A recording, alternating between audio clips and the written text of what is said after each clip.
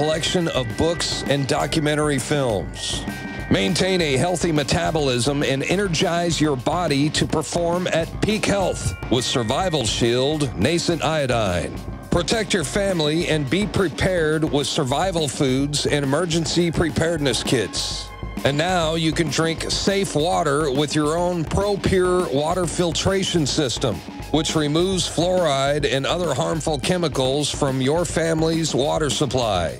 Save 10% with the promo code WATER. So join the revolution. Infowarsstore.com.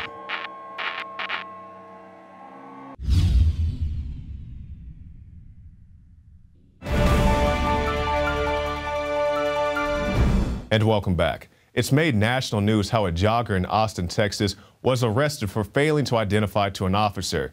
Was the officer justified? What could the jogger have done different? So Eddie Craig is going to be with us tonight explaining these things. Eddie Craig from Rule of Law Radio. Thanks for joining us, Eddie Craig. Thank you. Glad to be here. All right, so we saw the situation with the jogger last week here in the city of Austin. So this is a young lady. She's jogging. She has her headphones on. She runs across the street jaywalking. You know, she's not expecting to be encountering an officer. The officer comes up to her, whether it's in front of her where she could see or whether it was from behind and he grabbed her. What should the young lady have done at that point? Well, at that point, if she couldn't see him, she didn't know who it was. So saying that she committed a crime by jerking away from somebody that grabbed her, that's a bit of an overreaction in my opinion. Now, once she noticed that it was a police officer, she should have stopped and asked, you know, what the problem was and so on and so forth. The issue I found with it was the fact that the officers manhandled her the way they did. And then, of course, the resulting arrest based upon failure to identify. And I personally have some questions about exactly how that transpired as to what information was exchanged or not exchanged at that point, because Texas law does not make failure to produce a physical form of ID a violation of the law. The law specifically requires that if you have already been arrested for some other offense, then you're required to give the officer 3 pieces of information: your name, address, and date of birth. But there's nothing there that requires production of a physical form of ID. So we're talking about a lady. She was stopped for, I think the charge was failure to obey a traffic instrument or something along those lines, and then she was subsequently arrested for failure to identify. So with the traffic offense violation, that's not an arrestable offense, is that correct? Technically, if they're charging her under an ordinance, that's absolutely correct. Despite what they want you to believe, ordinances are not actual binding law. They can't be. If they are construed as law, they're in direct violation of Article 3, Section 29 through 39 of the Texas Constitution on how laws exist and are passed. And an ordinance doesn't qualify under any of those.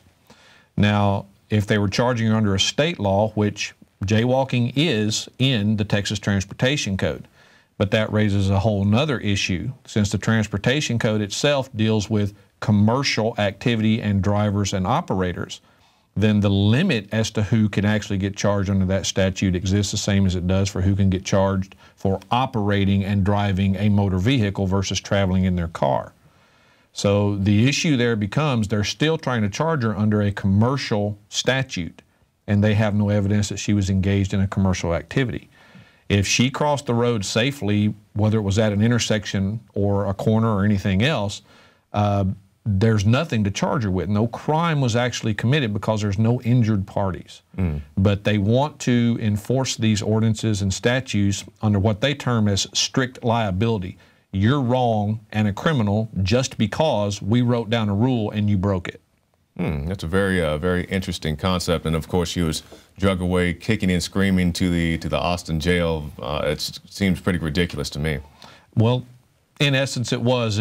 Since the only charge that my understanding was that they actually levied against her was failure to identify, without knowing firsthand exactly what was said by her in response to their questions, I can't speculate. But if she did provide them with those 3 pieces of information and they arrested her based solely on her not producing a physical form of ID, those officers can be sued for that because the law does not allow an arrest for that purpose. It has to be an arrest for some other offense that's an arrestable offense. And even the jaywalking statute is a fine-only offense. So putting you under arrest and taking you to jail for that, that's not a viable option in my book. Okay, now, Eddie, I want to talk about some other instances people may encounter on the streets of Austin, the streets of anywhere.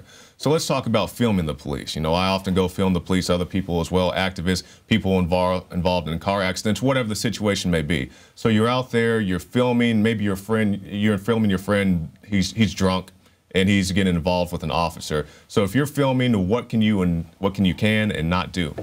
Well, you're allowed to film in public, regardless of who it is. The police especially, because we're the ones that are required in a duty of our own to make sure our public officials are abiding by the law and doing what's right. And the Supreme Court, in a case referred to as Glick, made that decision for us when they said that everyone has a right to film a public servant in the performance of his public duties, period. And that's especially true on the streets where it's public anyway.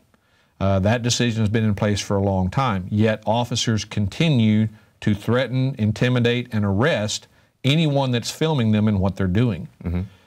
My opinion is that when an officer reacts that way to the camera, that's an officer that especially needs to be recorded, because his fear of the camera leads me to believe he's used to getting away with doing things that he couldn't do if someone's recording it. And so far, that has been proven to be pretty accurate. When the officer is trying to get away from that camera, it's because he's used to being able to do things he shouldn't be doing. Exactly. So the big gist by the police is that you're interfering with their investigation if you're filming them. So let's say, you know, I'm filming an incident 20 yards away. You know, I'm even as far away as across the street. Is there any type of infraction on my part filming these people from across the street? Absolutely not. In fact, until you're within approximately 15 feet or so, they can't say that you're interfering.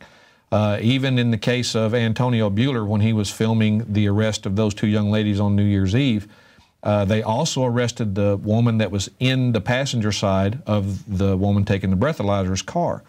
And they arrested her for interfering. Yet what she did, there was no legal basis for that arrest. She can't interfere verbally. There's plenty of Supreme Court case law on that. They have to physically interfere with that officer's ability to do his job, or they have to be in such close proximity as that would be an extremely potential result, that they would be in an area where there may be evidence and they're destroying it by being there, and so on and so forth. But just to videotape them from across the street or 15, 20 yards away, no, there's absolutely no viable method for them to make the claim you're interfering. Now let me ask you this, because I've encountered this situation. How would I go about acquiring police footage? You know, let's say if I was involved in a situation with an officer, could I go about getting their lapel camera or their dash cam footage? Absolutely. Texas has a public information request that you can send in to get that information. Those are public records, whether they wish to admit it or not. However, one of the things that will be attempted in order to avoid providing it to you is the prosecuting attorney and the agency will make a claim that that is part of an ongoing investigation. Mm-hmm. But the Public Information Act very specifically makes an exception to a defendant or defendant's attorney for the purpose of having that information to put on a defense against the charges. Now, there's one downside to Texas law that hasn't been corrected yet. There's nothing in Texas law that requires a prosecuting attorney to turn over evidence that he's going to try to use against you in a court of law, even to convict you. In fact, in many of the cases, they haven't been required to produce it until the day of trial, and your attorney has had no chance to view it, no chance to investigate it or verify it or anything else. Basically, it's one of those due process violations that Texas is notorious for when it comes to the courts. So Texas is very big on denying you of your right to notice and ample preparation. They'll give the prosecution all the time in the world, but they won't in any way, shape, or form provide that information to you except through discovery, and then they will hide as much of it as they can. Case in point, Williamson County, where Anderson got convicted and sent to jail for all of 10 days after wrongfully convicting a man who had to serve 25 years in prison to prove finally through DNA he was not responsible for the murder he was tried for. And prosecutors in Texas have done that for God knows how many decades. All right, now, Eddie, we have to move quick, but I want to get your final thoughts. Let's say that you're driving, you get pulled over by an officer. You know, regardless if you knew what the offense for, maybe you think you're speeding, maybe you know, disobeyed a traffic instrument. What should you do and not do when you encounter a police officer? Well, with your use of the term driving, that's going to change the aspect of what you do. If you're driving, then you're in a commercial activity. That's what driving relates to. Same thing with operating.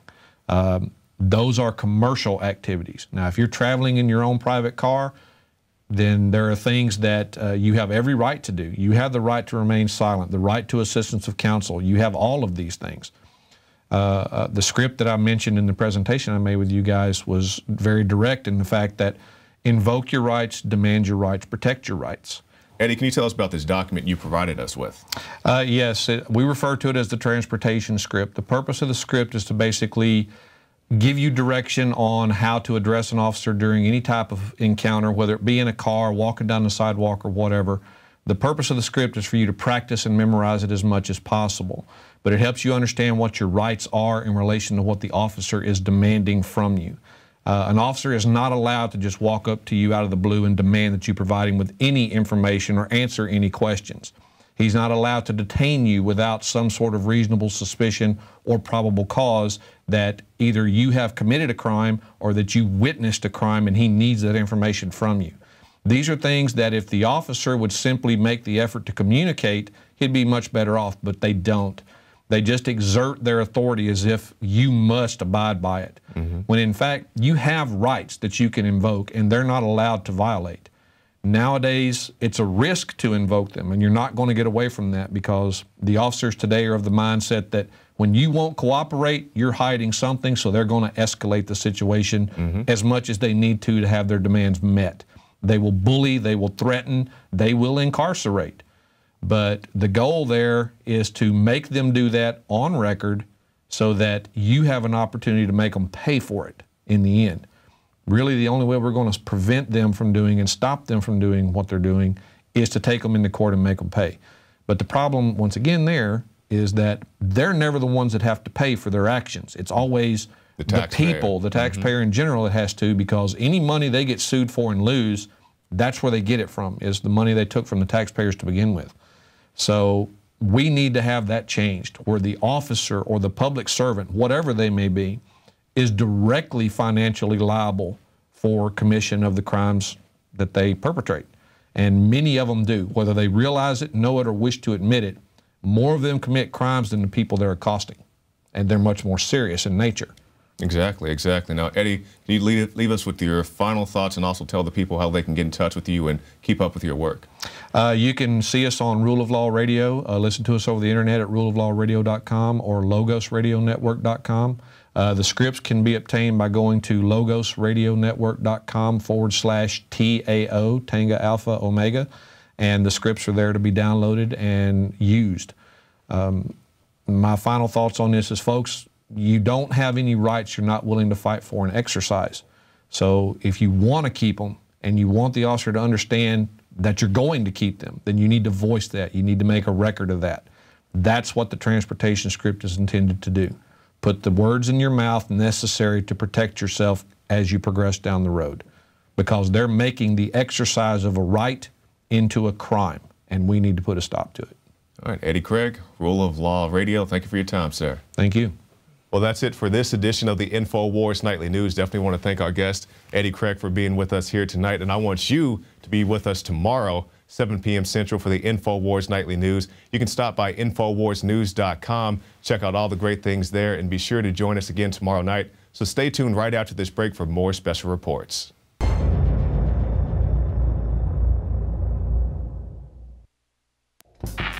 We're on the march. The empire's on the run. And the Infowars Army is standing strong. Wake up your family, friends, and neighbors and break the matrix at InfoWarsStore.com. Learn the truth and spread the message of liberty with the world's most comprehensive collection of books and documentary films. Maintain a healthy metabolism and energize your body to perform at peak health with Survival Shield Nascent Iodine. Protect your family and be prepared with survival foods and emergency preparedness kits. And now you can drink safe water with your own ProPure water filtration system, which removes fluoride and other harmful chemicals from your family's water supply. Save 10% with the promo code WATER. So join the revolution. InfoWarsStore.com.